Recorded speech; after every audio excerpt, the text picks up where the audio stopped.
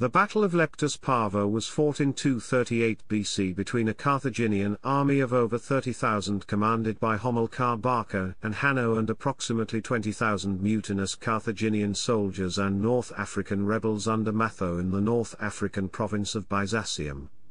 The battle was the final major conflict of the Mercenary War and resulted in a decisive victory for the Carthaginians.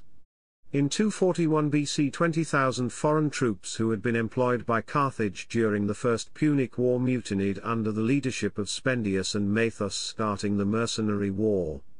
They were supported by an uprising of Carthage's oppressed African territories, and 70,000 local recruits flocked to join them, bringing supplies and finance. War-weary Carthage fared poorly in the initial engagements of the war, especially under the leadership of Hanno. Hamilcar Barca was given supreme command in 239 BC, and slowly turned the tide. In 238 BC Matho, and the remnants of the rebel army left the area around Carthage and marched 160 kilometers south to the wealthy port city of Leptis Parva. Hanno reconciled with Hamilcar, and with a larger Carthaginian army they pursued the rebels, harrying their march. After 3 months of maneuvers, in which the rebels consistently came off worst, battle was given and the rebels were completely defeated. The remaining rebellious cities rapidly surrendered or were captured by the Carthaginians, ending the war. Chapter 1 Background. In 241 BC 20,000 foreign troops who had been employed by Carthage in the fighting on Sicily during the First Punic War were recalled to the Carthaginian homeland in North Africa to be paid and dispatched home.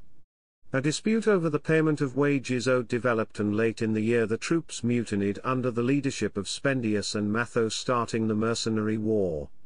They were supported by an uprising of Carthage's oppressed dependent territories, and 70,000 Africans flocked to join them, bringing supplies and finance. War-weary Carthage fared poorly in the initial engagements of the war, especially under the generalship of Hanno, and was under blockade for most of the war.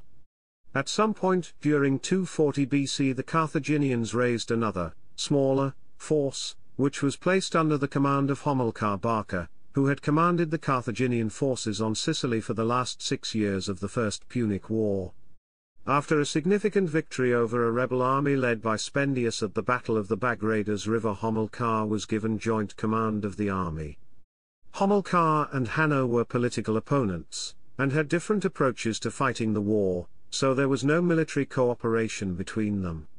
Hamilcar campaigned successfully, initially demonstrating leniency in an attempt to woo the rebels over. To ensure a great hatred between the armies, and so prevent their men being tempted to desert to the Carthaginians, in 240 BC Spendius tortured 700 Carthaginian prisoners to death, and henceforth the war was pursued with great brutality. Hamilcar was given supreme command in 239 BC. Meanwhile, the rebels under Matho had blockaded the Carthaginian supporting cities of Utica and Hippo and put an army under Spendius into the field. Eventually the rebel field army was destroyed and Spendius captured and crucified. Despite the inhabitants of Utica and Hippo slaughtering their Carthaginian garrisons and going over to the rebels in 239 BC, the following year Matho and his army left the area around Carthage and marched 160 kilometers south to the wealthy port city of Leptis Parva. This was the capital of the prosperous Byzacium region, and had risen against Carthage earlier in the war. The historian Dexter Hoyos speculates that the rebels may have been hoping to leave the area by sea. Chapter 2 Battle. The Carthaginian Senate encouraged reconciliation between Hanno and Hamilcar, and they agreed to serve together. The pair marched after the rebels with an army totaling perhaps 25,000, including every Carthaginian citizen of military age. On this occasion Hanno and Hamilcar cooperated well together and harassed the rebels on their march. The rebels were forced into a succession of unsuccessful skirmishes in Byzacium as the Carthaginians attempted to wear them down. Matho, rather than wait to be besieged, decided to meet the Carthaginians in open battle in mid to late 238 BC. As the rebels were by now in extremis, Matho called in every available man, stripping all rebel-held towns of garrisons. As the rebels' situation had worsened, they had increasingly suffered from desertions. Few of the original mutineers remained, after the previous 3 years of fierce campaigning, to participate in this battle. Most of the rebel army was made up of indigenous North Africans. The Carthaginian army, on the other hand, was steadily reinforced and had grown to over 30,000 men, and a large number of war elephants. Battle was given 8 to 10 weeks after the two armies arrived in Byzacium, although the location is not known. Few details of the battle survive. It was a set-piece battle, with no subtleties of maneuver. Matho was not a proficient general, and the Carthaginians were so superior that they felt no need for stratagems. Hamilcar was the senior Carthaginian commander, and he ensured that the rebels were crushed, with few losses to the Carthaginians. In a change of policy, prisoners were taken, which probably helped to ensure that there was no desperate last stand. Captives were sold into slavery. Matho was also captured, and he was dragged through the streets of Carthage and tortured to death by its inhabitants. Chapter 3, Aftermath.